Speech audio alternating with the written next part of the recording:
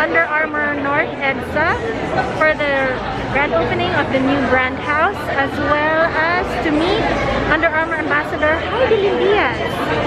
May we all honor our very own, the first Filipino Olympic gold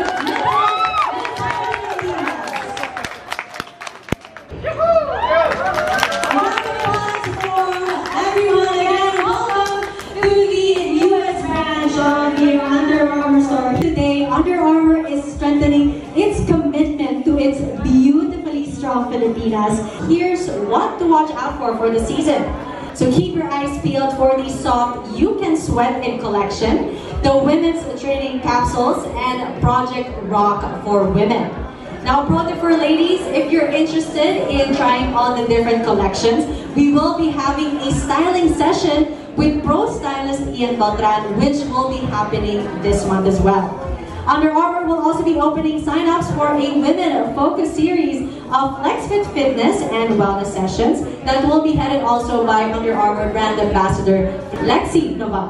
And finally, tune in to upcoming episodes of the Go Hard Girls podcast on Spotify that will feature Under Armour brand ambassadors Lexi Noval, Gia de Guzman, and Gemma Galanza. Masaya ako nandito ako ngayon na parte ako ng Under Armour.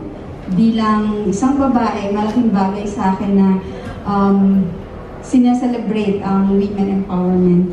Kasi nga yung pagpapanalo ko sa Olympics, pinakita natin mga kababaihan, kaya natin maging malakas. Sana huwag tayong mag-stop. Kasi marami talagang magsasabi na babae ka, dapat sa bahay ka, babae ka, huwag ka dyan sa sports na yan. Ganon din na ako. Alam kong may mga ganon din sitwasyon na nangyari sa inyo.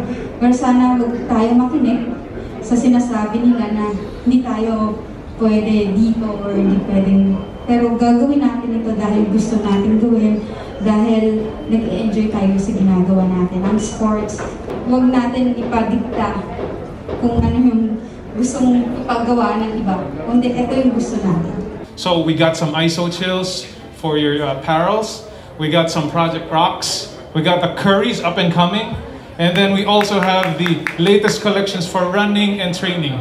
Some things that are just available right here in North EDSA as of the moment. So that sets it apart.